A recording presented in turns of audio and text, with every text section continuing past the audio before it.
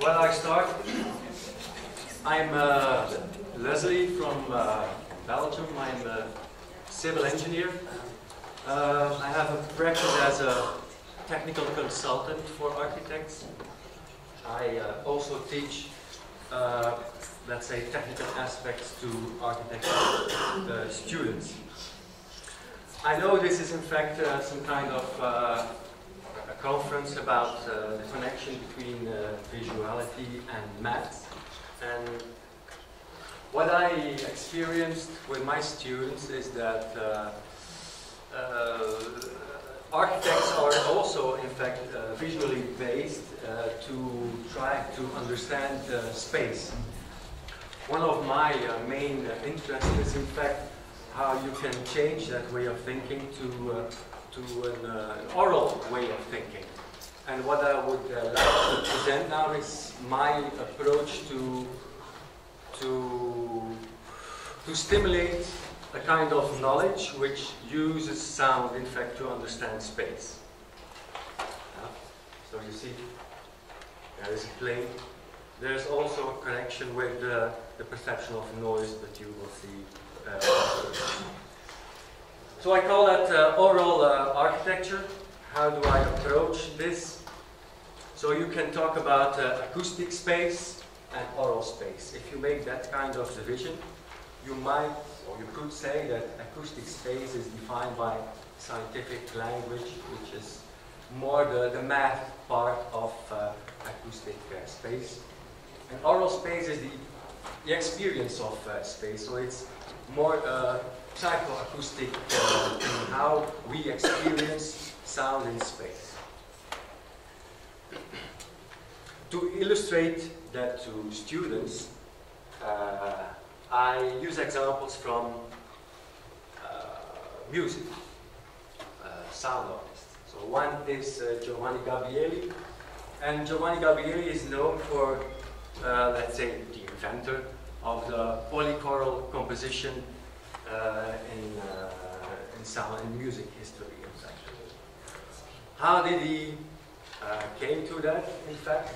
Well, I will explain that kind of situation. So he worked in the San Marco Church in Venice, and by experiencing the space, in fact, and the sound quality of the space, he discovered by putting the two cores next to each other and singing to each other, in fact, that it gave some kind of auditive quality. So there is, or you could say that by composing sounds in space, you can have some kind of understanding about the qualities of a certain kind of space. That's the message I want to give to the students. So this presentation, you should see it as some kind of process, what I would like to introduce in the thinking of students, in fact. So there are other examples. This is a lobby from some kind of airport. There are Brian Eno is some kind of musician or a composer who makes ambient music, especially for airports. There is also Lamont Theon, which is an American sound artist, musician. And he has developed some kind of sound and light environment, which looks a bit like this. You can still visit this installation. It's in New York, and it's an installation which is continuously playing, in fact. So it's in an apartment somewhere. And the key issues he uses in that kind of installation is he uses whole numbers in some kind of overtone spectrum to produce the sound. The sounds are played very long, slow, and elongated, and there is also some kind of understanding of spatiality. If you walk in that space, you, according to your position, you will hear different things. So it's illusion things. He also, the quality of the sound is he played very loud, and it is related to the dimensions of the space. So he explores standing waves aspects too. Then maybe the last sound artist is Pauline Oliveros. Pauline Oliveros is always interesting because she explores the act of listening, in fact. So you can hear, but the act of listening to something, so to create some kind of understanding of something, is what she explores, not only by the ears, but as a whole experience. So perhaps you don't know, but even blind or even deaf people can hear by their ears, just by the vibration of fluids in their eyes. They can hear, in fact. And she is, one of the pieces she made is in that kind of space, which is some kind of water tank somewhere in the USA. And the specific quality of this space is that it has a reverberation time of 45 seconds. The reverberation time of 45 seconds is really extraordinary. You can't find it anywhere in the built environment. Let's say if you got some kind of big church, it will be around 10, maybe 12. So this is really an exceptional space. And she made some kind of improvisational sound piece in this space with her band. And it's called Ready-Made Boomerang. I decided not to let you hear things. It's contrary, but you can always look it up. There are sound examples on YouTube. Things. Another artist, which is quite interesting to mention to students, is Metropolitan. He's a totally different kind of sound artist. He's from the noise scene. He's Japanese, and I just skipped this, but I think one quote might be useful when you're dealing with art, is that it's some kind of response to in fact a personal impression. So that's what he says about his sounds too. These are a personal response to everyday sounds. He lives, of course, in Japan, in Tokyo, I think, where there is a quite dense acoustic atmosphere. Nowadays, he works with sounds of chicken. But it's not the sound of a chicken as a chicken, but as the composition of chickens. It's quite a strange sound. If you go further, then there is nowadays a lot of controversy about noise in the cities. And there is a kind of researcher, Björn Hellström, is from Stockholm, and he tried to design, in fact, the noise perception of certain urban environments. For instance, you could ask, how could you decide on this designing such kind of urban configuration, which is an attempt, in fact, to defend this area, which is, let's say, a highway of noise. And after these hills, there is a park. It's used for leisure. So my question is, what are the parameters you could use to decide on a configuration which you think might lead to a better appreciation, acoustical appreciation of this kind of area? Other examples I give to students is buildings who are only built for sound. So this is a tower in California, I think. And it's a tower which was developed by an artist, female artist. It took her, I think, 10 years to develop this tower. And it is only, the only purpose is in fact to have performances there. And it's a double helix with a stair in it and a little perforated holes in it. I just mentioned this so students know there is some kind of relation between hearing and listening, and experiencing space. Another example I give, this is an installation somewhere in Belgium. When you have a big tube, you can enter it in fact, so you can go in this space, close the door, and then there is a massive ventilator at the end, which starts turning. Yeah? And when you experience that kind of sound, which is in this tube, it's in fact a big flute. You can see here there's an opening, so it's a big flute where you can enter. Then you can experience, in fact, what happens to the waves inside that flute, which is quite an experience. You can flute, but then you understand.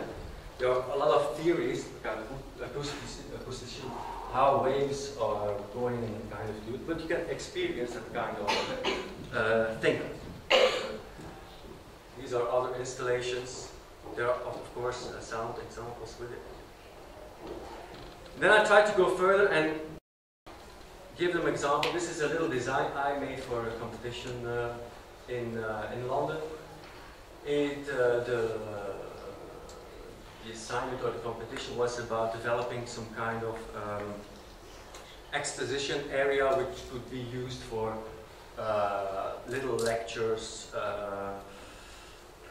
parties and that kind of thing. So it was related to acoustical features, which I liked. And so I started thinking, okay, what can we do?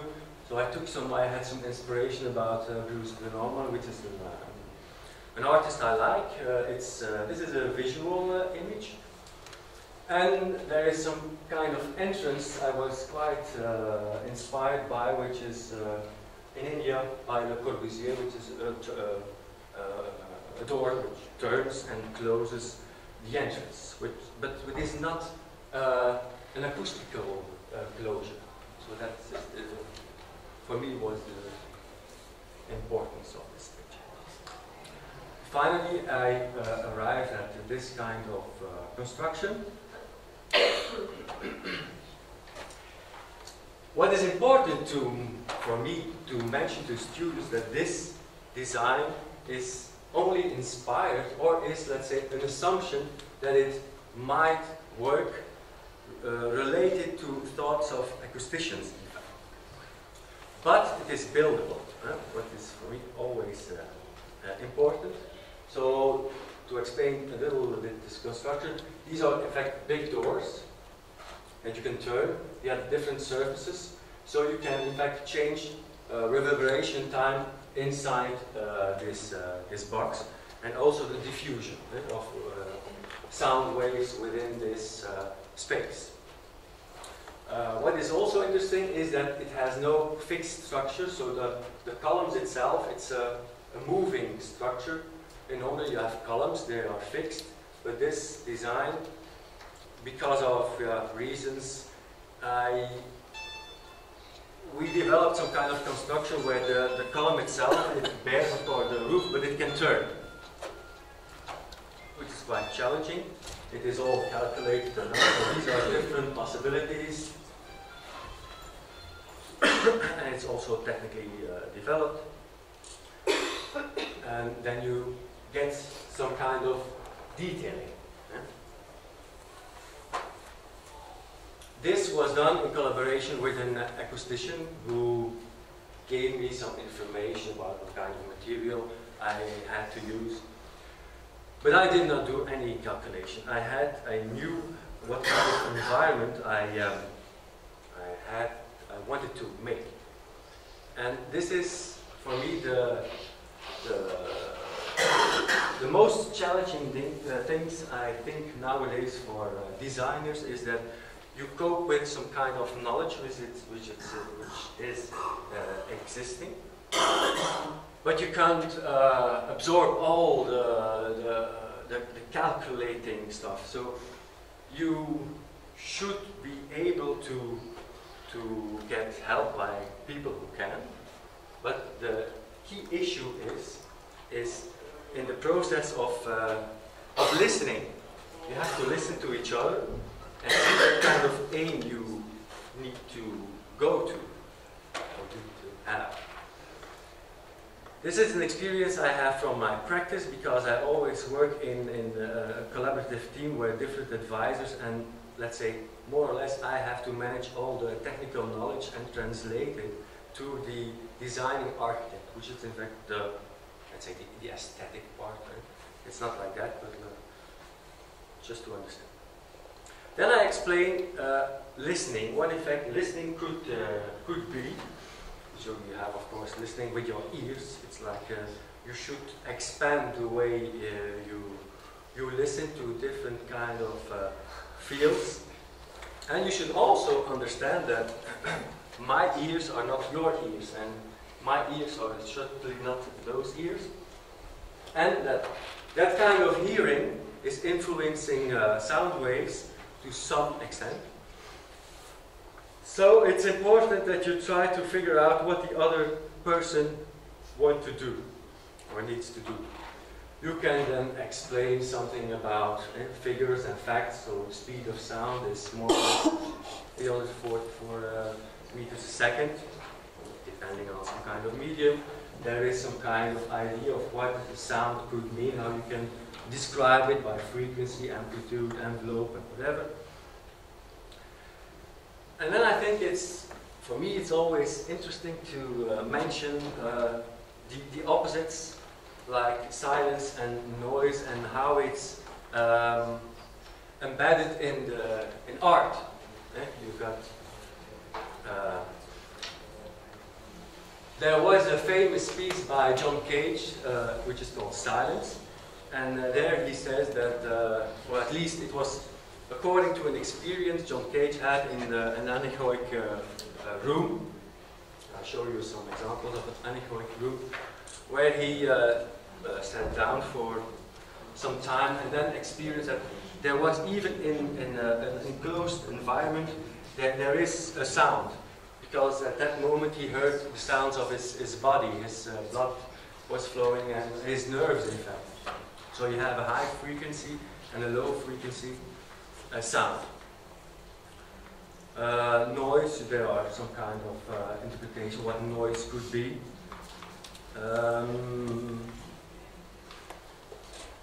Reverberation. So I had, this is, let's say, the theory about reverberation. So it's the time it takes for a sound to decay with 60 decibels, for instance. And if I show this to students, they always get their hands in the air, and because then they need to calculate, in fact. But it's in fact a quite simple formula. But even that seems quite difficult. Oh, I thought that this. So this is some kind of example of an anechoic room. In an anechoic room, they test materials to determine the certain kind of qualities, absorptive qualities, certain kind of material have. They use it for helicopters. In fact, an anechoic room, if you enter an anechoic room, it's also some kind of space which is quite unnatural, because if you stay there too long, you start having illusions and hallucinations, in fact. So it's quite dangerous to go a long time in an anechoic room. They use it to determine sounds of cars. But the concept of the idea of reverberation is also used in concert halls. This is the IRCA in Paris, where there is a changeable acoustic environment. So you see the wall build-up of this concert hall. You see these little panels. These are triangles, not triangles, but turnable pieces. And they have 3 faces. So, and each face has a different kind of absorptive parameter, so you can change, in fact, the whole acoustic environment. What students need to do, so when they start a certain kind of assignment with me, is that they first have to look for some kind of sound. So I try to start my assignments with a listening experience. So they need to choose some kind of sound, whatever they like or don't like. And then they need to figure out how they can interact with that sound. It could be with a space or whatever. I'll show you an example of what I think was a very nice work. This was work that was done by 3 or 4 students. So we had some kind of urban environment. They went to experience the sound atmosphere of that environment. They took recordings, and then they decided to develop some kind of barrier. So that's in fact the idea. They did not do any calculation or something like that. They just went to listen and start creating that kind of acoustic environment. I give them some information about traffic noise and how they could filter, or what I think this specific thing was about a low pass and a high pass filter. And then they started, in fact, designing this kind of wall. This is some kind of section, ground floor section about this wall, because they had the idea that they could, in some kind of way, I think it's in the next, yeah, that's the concept. So you have a driving car, it makes sound, and then you have little perforations in a wall with a changing rhythm, with a changing space, even with a tone kind of space, that you could create some kind of beat, a rhythm. You say, okay, that might work. And then we were lucky that we could use an anechoic room. So they really made a model, which was a realistic model, or at least according to the space. You see here, this is the model, it's not very clear. And here is a microphone, so it was a nice experiment. And at the end, the conclusion, there were some technical problems about the installation itself and the testing, but the main thing was that they tested their model, and that there were ideas that this concept could work in real life. That was the main conclusion. This is a picture of the model and the kind of pulsing you might get when you try to modify the effect. So that was a bit the idea. So you have a noisy kind of environment, and by making a space or a kind of architectural intervention, you could change the idea of noise into something you find pleasing. This concept, it was a pulsating pattern.